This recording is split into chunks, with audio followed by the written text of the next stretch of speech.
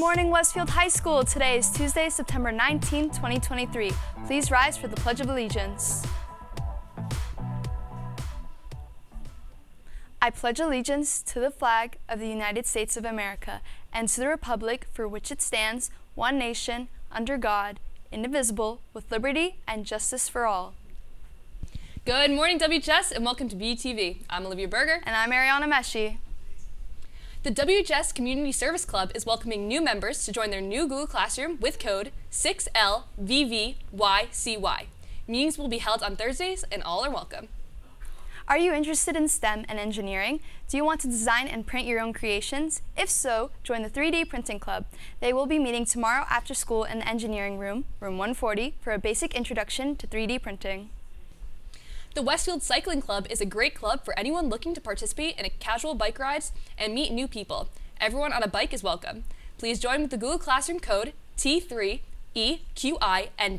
The first meeting will be Friday after school in room 141. Please reach out to Aiden O'Donnell or Ben Shear with any questions.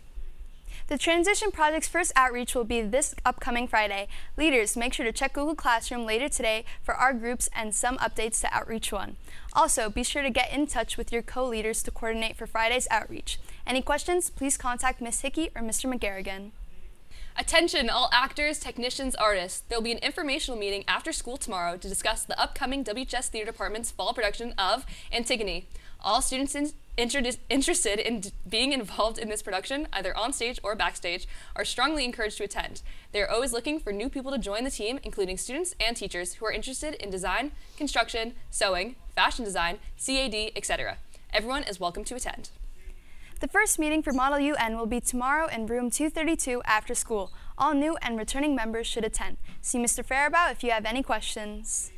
The Writing Center is open. Bring your college application essays and English class assignments. Help from an English teacher is available during periods 1, 3, 4, 5, 7, and 8 this semester. Make an appointment at whswritingcenter.youcanbook.me or drop in. The Writing Center is located in the back of the library.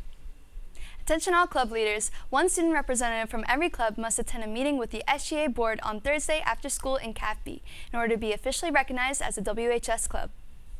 Are you interested in learning how to be a trial attorney? Want to compete against other high schools? Come to an information meeting for this year's mock trial club team tomorrow immediately after school in room 244.